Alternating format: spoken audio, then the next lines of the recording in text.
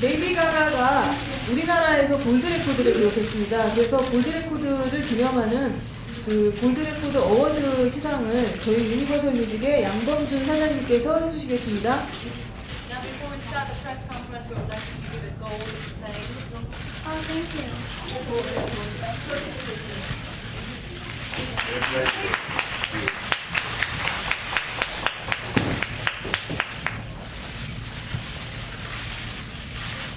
예, 그 다음에 저희가 준비한 순서가 레이디 가가의 첫 한국 방문을 기념해서 가장 그녀에게 어울릴 만한 선물을 좀 준비했어요. 저게 저희 전통 가채예요.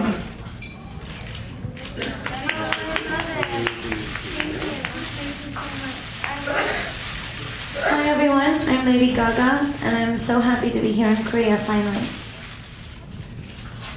소리가 지금 들려가지고 잠깐 중지해달라고 요청을 받았거든요. 죄송합니다. 끝나고 퇴장하실 때 또 찍으실 수 있어요. 죄송합니다. 소리가 한 분만 그러시면 괜찮은데 다들 그러시니까 소리가 굉장히 크게 들려요. 협조 부탁드리겠습니다. 죄송합니다. Well, it's exactly the same. I think that that's perhaps the biggest misconception about me is that I'm one way on stage and a different way when the lights and the cameras are off. I always dress this way. My whole life is a performance. Of course, I am a bit more open with people that I know on a personal level, just like anyone is. But I'm the same girl. Art and music and fashion is my whole life. So I'm designing and I'm writing music every day. I think I'm still an outcast. Well, I guess you could say, in my own right, I'm in some ways still a pop cultural misfit.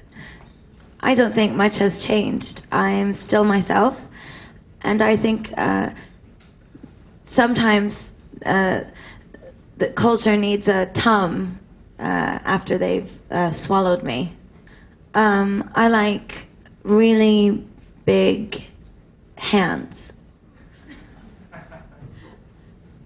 In terms of my fashion and how people have received me, I'm very flattered.